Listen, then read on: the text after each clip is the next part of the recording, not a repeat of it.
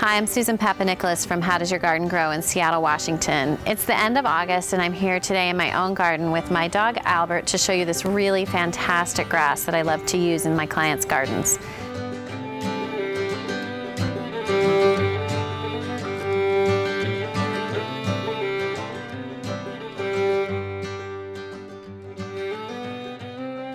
This is Anemanthele Lessoniana, or pheasant's tail grass. It's also sometimes known as Stipa Arundinacea.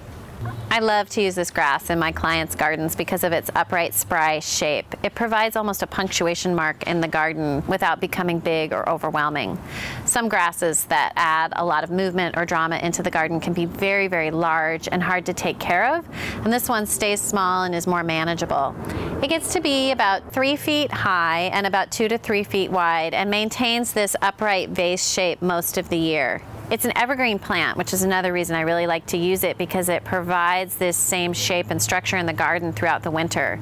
It stays pretty olive green during the spring and summer, and then as we move into fall and winter, it gets some really beautiful orange and bronze tints. I have this one from the nursery over here.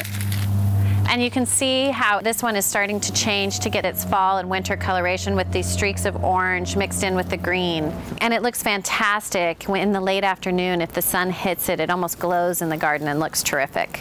Sometimes when our winters are a little bit extra cold, this plant can get killed back to the ground.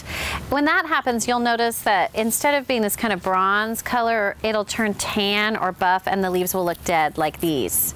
If your leaves look like this, you're going to want to cut that plant to the ground before early spring so that when the new growth comes up, the old dead leaves are out of the way.